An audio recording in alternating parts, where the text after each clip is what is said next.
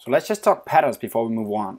Right now I've called something here that I've made called managers. Now the truth is, I don't even know if there's a pattern called managers. I can't find it.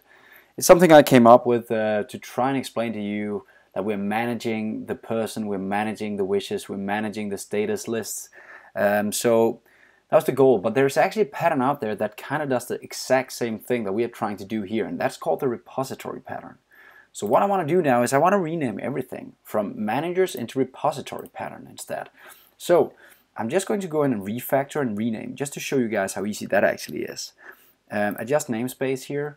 So I'll go in here and I'll say that wasn't what I wanted. I'll go in here and I'll rename the folder, that was what I wanted, and call it repository. Repository. So that's kind of the new name, or repository is up to you.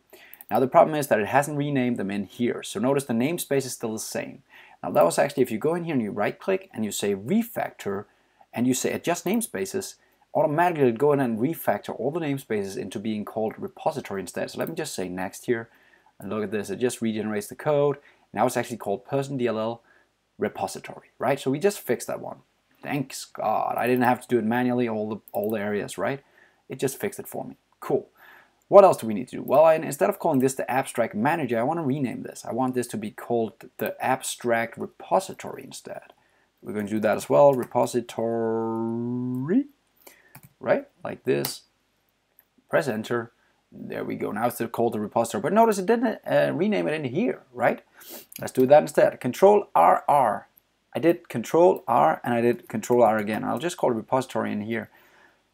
Abstract repository. Let me just copy repository because I'm going to do it a lot.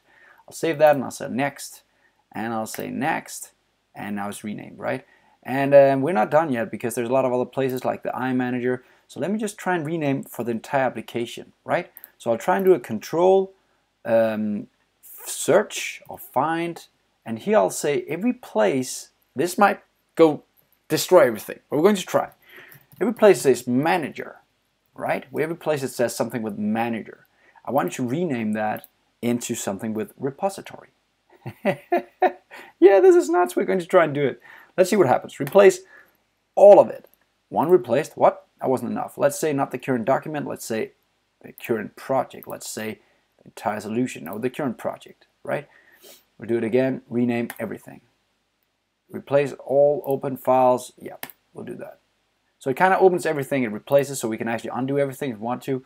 Let's try and save all. Let's see what happened. It didn't change the names out here again. I don't know why it doesn't do that. It's not very helpful.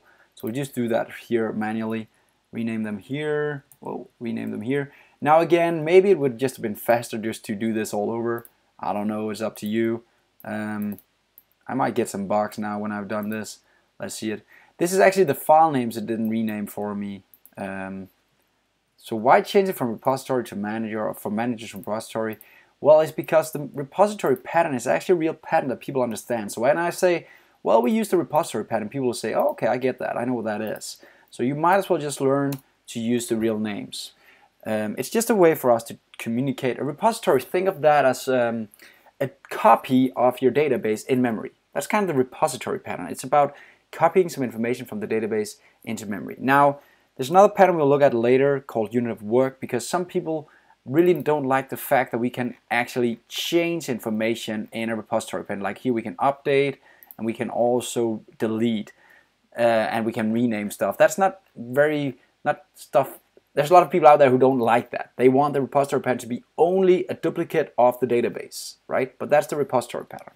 It seems we got everything up and running again. Let's see if we get any errors, if we rebuild everything.